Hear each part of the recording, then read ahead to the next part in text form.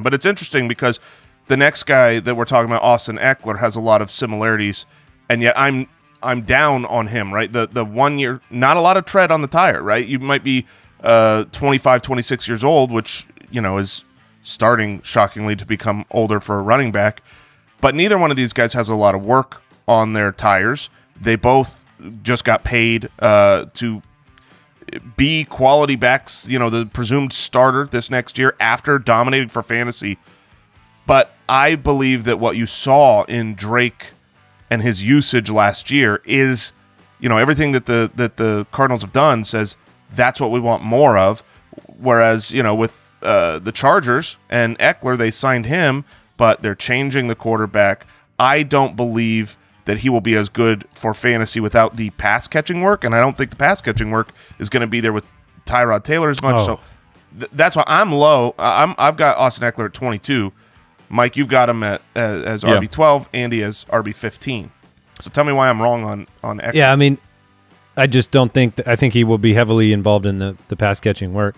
Ekeler is the kind of player in fantasy where you never quite know why he always finishes every single week where he does. It takes very few touches for a player like Austin Ekeler. So a 4-year, $24 million contract for me, I'm not worried about, not wildly worried about the Rivers leaving and then Tyrod for a couple games and maybe Herbert comes in. The game plan is going to be to get the ball to Austin Ekeler. So they still play the same amount of minutes no matter what quarterback's out there. So I have more confidence that at this point in time, I'm just buying into the fact that Ekeler is productive in fantasy, and this team wasn't good. They drafted where they drafted for a reason. So they weren't a very good team last year, yet Ekeler was still very valuable, and they didn't do anything in the draft that pushed me away from Ekeler in Dynasty. He is not prototypical for a running back. He is not what you... It's a lot more comfortable for me when I slot in a running back 1 or a running back 2 when I know that they have, you know, 15, 16 carries coming and will be used on third down, and I can just project it that way. But I don't know. I feel like I've learned my lesson with Ekeler.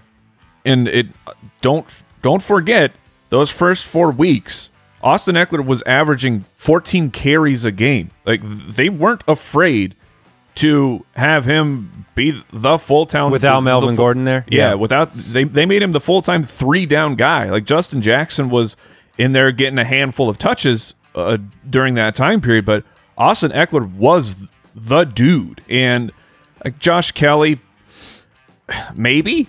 But Jackson is more of a threat. Yeah, it's to be debated because Kelly out of UCLA is the more prototypical. He's the guy you were talking about, Andy. Like, he's the bigger guy that maybe he comes in and takes that Melvin Gordon role, but he was a 4th-round pick. We've seen the hit rate for players drafted in the 4th round and later. I'm all in on Austin Ekeler. That the talent is proven, the money is there, the pass catching ability is there. Like, he checks every single box except for maybe he's about 10 pounds lighter than we really want him to be. All right, let's talk about. Oh, by the way, dynasty question: would you rather have Ekeler or the 104 in rookie drafts? Ooh, so, put this to the test. I would rather have the 104. I would rather have Austin Ekeler because the 104 is going to be, what, Akers?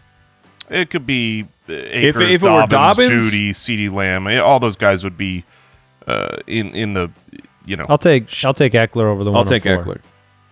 And you said, Jason, you take the 104? I would take the 104. It's just a matter of just believing that 30 or 40 targets are going away for Austin Ekeler. And I think that when that happens... If he loses 30 targets, he will still have 78 targets. Yeah, well, I mean, but that's a huge deal since, you know, 900 plus of his yards came through the air. I mean, you lose 30 targets, you're not, you know, you're an RB2. Sure, he loses 30 targets, but he could also gain 70 carries. So, you know, you look back when Tyrod had LaShawn McCoy in his prime, you know, great pass catching back, paid the money, was on the field a whole lot more than Austin Ekeler was going to be. He was getting 57 targets, you know, from Tyrod. So it's also a very different coaching staff. Yeah, who didn't just pay Austin Ekeler a whole bunch of money.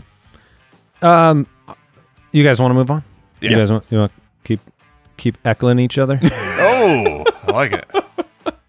Thank you so much for watching that video. It would make me so happy if you watched more of those videos. So click subscribe, ring that bell, and make your life a little better today.